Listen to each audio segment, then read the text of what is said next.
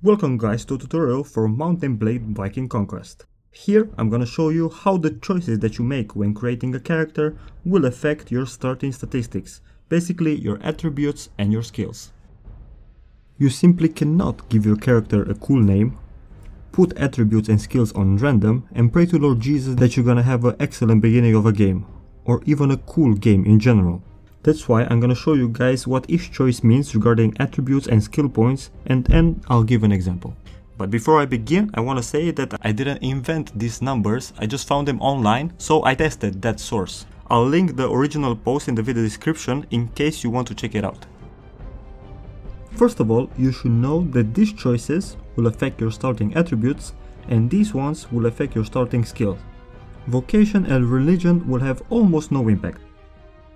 It's good to know that the base attributes are the following: 4 in strength and agility, and also intelligence, and 5 in charisma.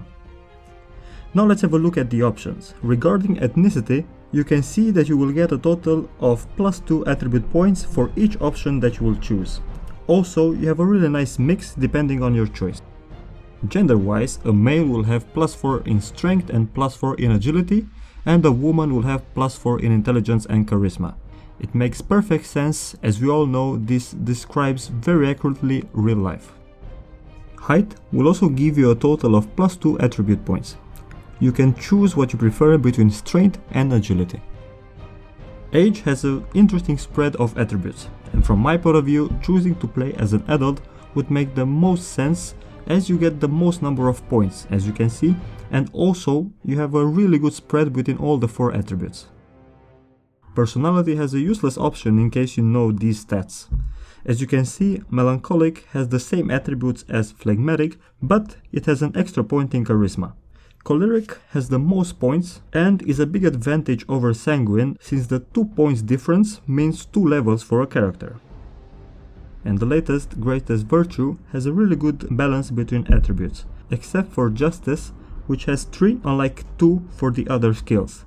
But choosing fortitude or temperance would give your character a +1 in athletics, respectively +1 in iron fist skill. This is really important to take into account, as a skill can only be increased when its assigned attribute is increased 2 times, meaning 2 character levels. And in our case, increasing the athletic skills would require 2 levels in agility, and increasing iron fist skill +1 will require 2 levels in strength.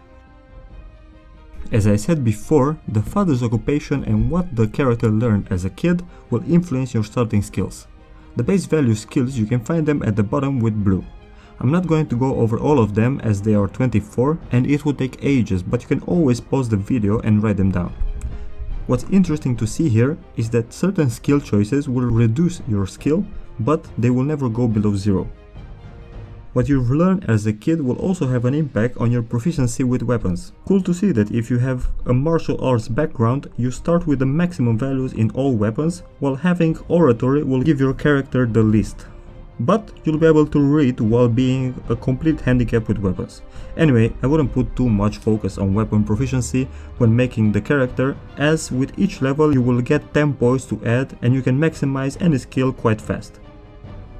As I said in the beginning, vocation will not influence you that much, except the choice of the priest that will let you read, or hunter that will give you a +2 skill in power draw. The other options won't do shit. And religion is useless. Now let me show you with an example how to use all this info in order to make your beginning of the adventure as epic as possible. Let's say you want to create a character that is very strong as a hitter, that will not die in one hit and also be able to recover wounded allies as soon as possible. Looking through all the available skills that you will need, we can focus on 5: Iron Skin, Power Strike, Wound Treatment, Surgery and First Aid. But to increase these skills, your character will need as much strength and intelligence as possible. Now that we know what attributes to focus on, let's build our character. I'm going to choose to be a Frisian, since it has +1 for each attribute. A male, but I'll keep in mind to recover intelligence with other choices. Going to be tall, since it gives +2 in strength, and an adult, as it has really good balance between strength and intelligence. Going to choose a melancholic personality to recover some of the intelligence, and justice as an option for greatest virtue for the same reasons. And of course, now if you're a Chinese, you've already done the math in your head and you know the results.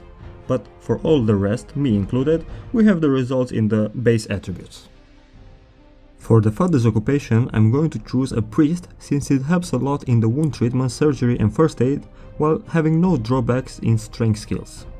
And finally, in the learned as child option, I'm going to choose oratory for the same reasons as before, while only taking a penalty of -2 in power strike. And by the way, this may not be the best choices to increase strength and intelligence, but the purpose is to show you guys that these numbers are correct and you can use them. And now that I've done my choices on paper, let's check them in game. As you can see, we've added here the options that we had before: Frisian, male, tall, adult, melancholic, justice. And our father was a priest, and we've learned as a child fucking oratory. For these two I haven't done anything, so I really don't give a shit as they don't influence that much. Okay, so let's check the results. We don't care about this. And indeed it's exactly what we expected.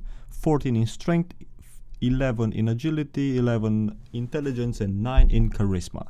Now, to make it more balanced, first of all you need to put 3 more here, and the last one you can choose depending on whatever you like. Let's say, I don't know, intelligence, because you'll get an extra skill point here.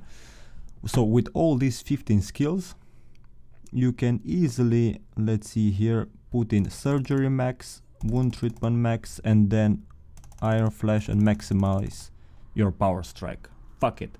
So as you can see, after you give your character an epic name, you can easily begin your adventure with a really strong healer with 7/7 and a dude that can easily heal your party without no trouble.